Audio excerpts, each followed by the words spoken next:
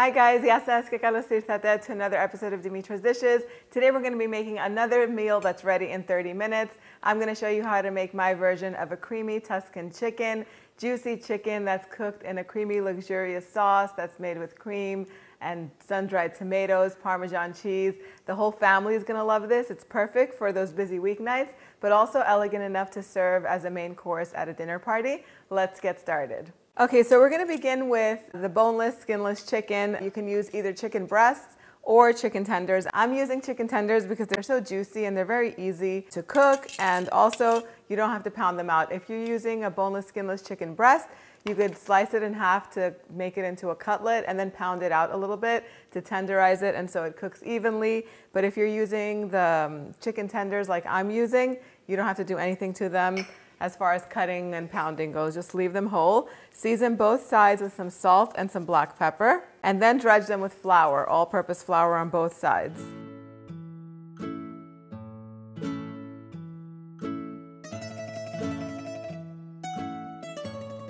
This recipe moves pretty quickly, so you're going to want to have all the ingredients ready to go. Finally, chop a small onion. And then over here, I have some sun-dried tomatoes that are packed in oil. Just go ahead and finely chop those as well, so that way they're ready to go. You're going to need about a half cup or so of them. Just go ahead and roughly chop them. So in a large skillet, I'm going to go ahead and add about a quarter cup of olive oil. Get out a little more. And get it heating over medium-high heat. Once the oil is nice and hot, I'm just going to brown the chicken in a few batches, about 2 minutes on each side. It's definitely not going to be fully cooked because it's going to continue to cook in the sauce later on. We just want to get some nice color on the chicken. And again, do it in a few batches so that way you don't overcrowd the pan.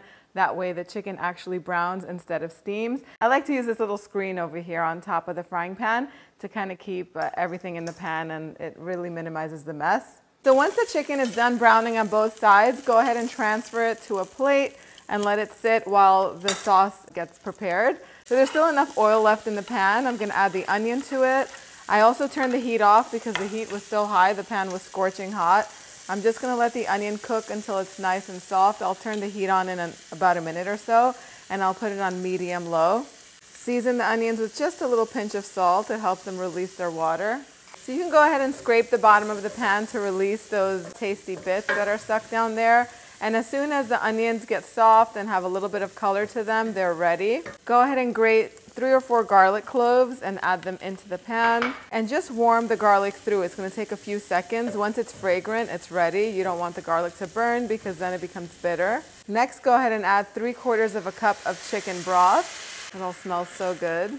The sun-dried tomatoes. Baby spinach leaves, about 5-6 ounces. Just cook them until they've wilted into the sauce. And at this point, you could increase the heat to a medium-high. I'm also going to season with a little bit of black pepper and a pinch of salt. I'll also add a teaspoon of dried thyme, a little pinch of crushed red pepper flakes, half a teaspoon of dried oregano, and I'll add a cup of heavy whipping cream. This is going to make it luxurious and rich. And at this point, while the sauce is heating up, I'm going to add the chicken back into the pan. But before I do that, I have some shredded Parmesan cheese. You could add as much as you like of this, half a cup, 1 cup. Then I'll add the chicken on top of that. Reduce the heat to a medium-low and let it cook until the sauce thickens and the chicken cooks through fully. It's going to take about 3 or 4 minutes. Make sure not to burn anything. Keep an eye on it. You can always add a little bit more stock, a little bit more cream to get the sauce to the consistency that you want. But keep in mind that as the sauce sits, or as the meal sits, it's going to thicken even more. And just like that, in under 30 minutes, you have the whole meal on the table. If you wanted to, you can simultaneously boil some pasta, your favorite pasta, linguine, spaghetti, whatever your favorite pasta is. This goes great with it. Otherwise, you can serve this with some toasted bread to soak up that luxurious sauce. Time for the taste test. And I also want to mention that I did squeeze some lemon juice on top once I put it in the plate. And it slices through so easily. The chicken is juicy, loaded with flavor. That sauce is so good. I love the Parmesan cheese in it. You can definitely sprinkle some feta cheese on top. The exact measurements are on the website, dimitrasdishes.com. Head on over there to get this recipe and a lot more. If you want to learn how to make a homemade French baguette, click over here and I'll see you right over there. Yes, Seth?